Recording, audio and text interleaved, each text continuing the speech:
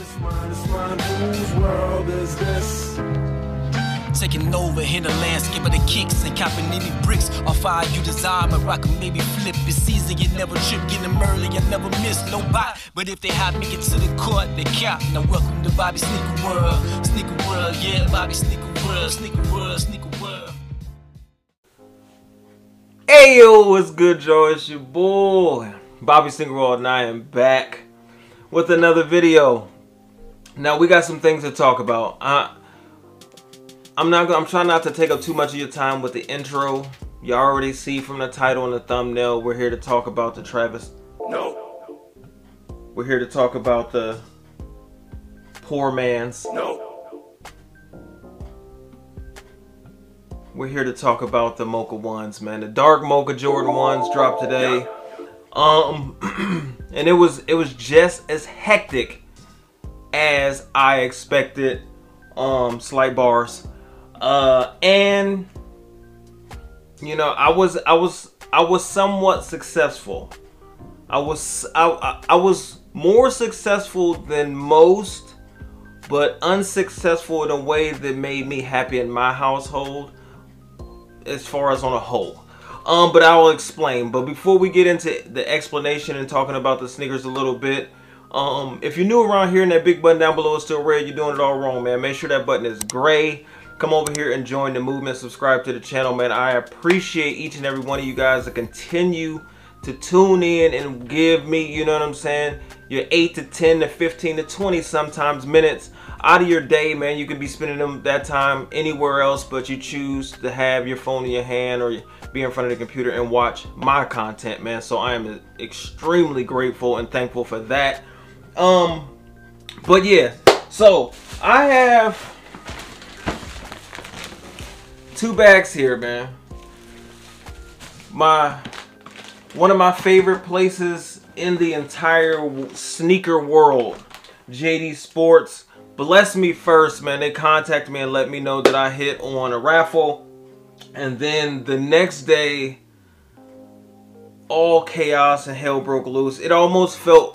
It felt like last year before the Flex program was instituted and the app was shut down and started glitching, and you couldn't get in and you couldn't sign in, you couldn't reserve your pairs and all of that.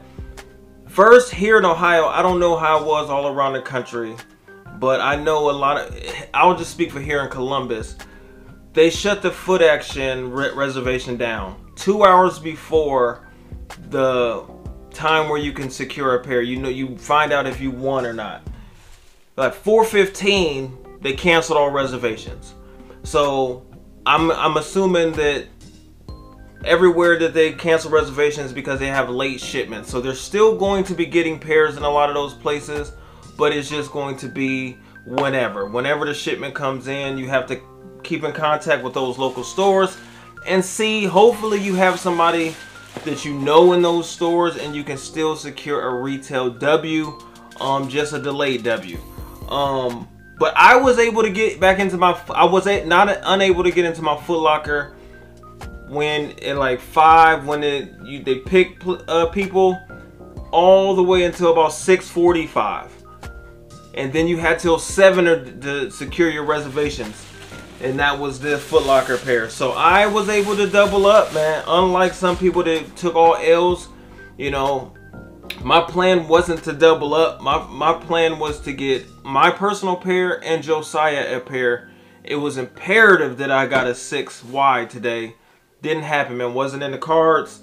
But you put in your raffles everywhere. Doesn't matter, you know, you put in 10.5 and 6 as many places as you can, and you hope that you hit, you know, 1. And that's what I was able to do. I was able to hit on 2. I hit a JD Sports and I hit a pair of Foot Locker. So I've rambled long enough. I don't know how long I've been talking, but we'll get into the box, man. It's just, I'm gonna stop doing so much. Somebody had asked me in one of my videos, why do you guys always show the box and the size label and different things like that? But I guess for one, it becomes habitual. And then for two, I guess it does. I've never owned a fake pair of sneakers. So But from my understanding, there are some slight differences in the boxes, from the size labels and different things like that. So I guess it is a good reference point if you do buy from somebody else, especially with the prices on these resale is crazy. So it gives you a little bit of something to look for. You get a lot number up there, Nike swoosh, and I'm assuming they're probably a quality control sticker in the box somewhere. Now we can talk about these sneakers. After I've rambled for 25 minutes, I'm going to pull these out. And we got some talking to do, because I've talked spicy about this release for months now. I'll leave one down here on the floor, and we'll talk a little bit about the sneaker. Now, there's not a ton to talk about, but what I want to do is let's talk about the elephant in the room first. Travis Scott, I'm going to take this one so there's no lace. You can see that there's a spare lace, you know, a white or cream lace, whatever that is, that does come with it. Black laces come standard, pre-laced. Now, the elephant in the room, Travis Scott 2.0, poor man's Travis Scott, Travis Knotts, all the different things that you hear about this sneaker. And what people, it seems to be missing a lot of people when people say that these are better than the Travis Scott ones. That may not be a lot of people's opinion, but what people seem to be missing is that, okay, oh, the Travis Scott ones, the resale, they're $2,000 or whatever it is, and all this, that, and the third. What you're missing when people say, well, I'll speak for myself, when people say that these are better than the Travis Scott ones, because I'm one of the people that was talking really spicy, saying that these are better. But what you have to understand is, these are better to me. Doesn't mean that they're better to you. Doesn't mean that these hold the same value, obviously. Doesn't mean that the materials are the same. Sneakers and sneaker cultures, unless you're talking about some Payless sneaker, I don't necessarily care about all the materials that go into it. What does it look like to the eye? Now, to the eye, for me, I like the black toe Jordan 1 color blocking. To me, these are better than the Travis Scott ones. Now, the Travis Scott ones I do not own. I've held the Travis Scott ones. I know that the suede on the Travis Scott ones is a little bit more plush. I know the side panels, the white over here is a little bit more tumbled and the leather is a little bit more, you know, supple to the touch. Does not matter. If I like this color blocking better and this still has brown suede on it, then these are better to me. That's what I think everybody is missing. Now, I understand the comparison. You got brown suede on both. Obviously, almost everything else is different outside of the whiter sail. But I like these better because I like this color blocking better. I would love to have both, but I have 2 pairs of these now. So I'm good. Like, I don't now. Am I going to Travis Scott these hoes out? You bet. Pink laces are going in these. Now, what I think the Travis Scott ones did for me is that it showed me that the pink laces are fire in this color blocking with this color combination. As far as like, oh, it's a poor man's Travis Scott, if I throw pink laces in these, I could care less if anybody thinks that, because a lot of people took L's on these, so you don't have either pair. So you rock them how you like them. Be happy if you have these. Don't feel like you downgraded or you feel like, man, this sneaker community, man, this sneaker culture is a joke at times. And people, they think they're snobs, sneaker snobs, because I have the Travis Scott ones and you got these, or I have both. I could care less. Half the people that have really nice sneakers and expensive, and you know, they can't even dress anyway. So I could care less. Go to some of your favorite sneaker YouTubers or people that have a lot of sneakers. Go to their IG page and look at how they dress. Look at how they dress. Look at how they put their outfits together. And you tell me if you should be worried about how people feel about how they feel about your sneakers.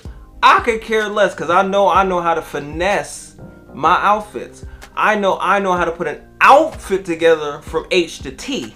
So anyway, I'm not gonna go off on a tangent. This video is about the sneakers, but you know, let's just talk about the sneaker a little bit, because you know I can go for days.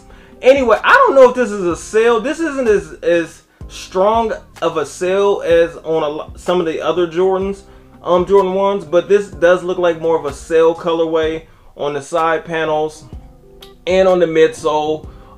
You got your traditional black toe color blocking with the black leather all around the mud guard.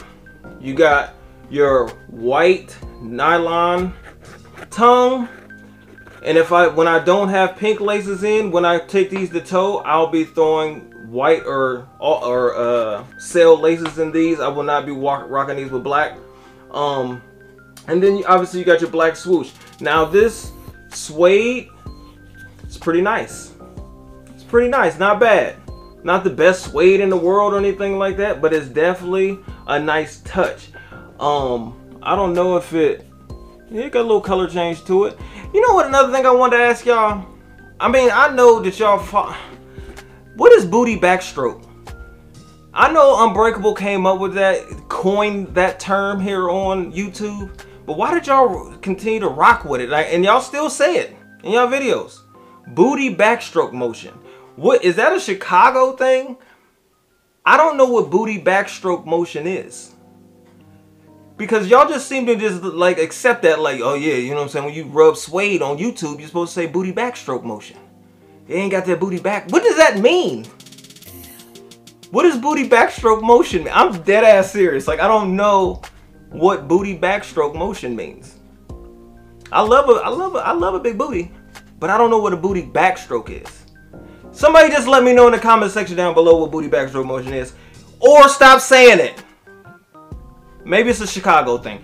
Anywho, I don't have much to say about these. I have another video to do of some sneakers that came in a couple of days ago and I didn't do a review on. But let me know if y'all was successful. I also hit on a third pair. Not to piss anybody off that took all L's. I accidentally hit on 11.5 on sneakers this morning. So I have an 11.5 coming that I don't want or need. But I'll probably end up flipping that because I didn't have any intentions on flipping it, but it'll help me pay for my pair. So, resale is out of this world right now, and I think it's just going to get crazier just because of all the backups with shipping and different things like that, and it's a lot of hype on these now. Anytime that something is limited or perceived to be limited, you get crazy resale. So anyway, I'm not gonna hold you guys up too long. I appreciate y'all stopping by and watching another one of my videos. Poor man's Travis Scott. Poor man. OV!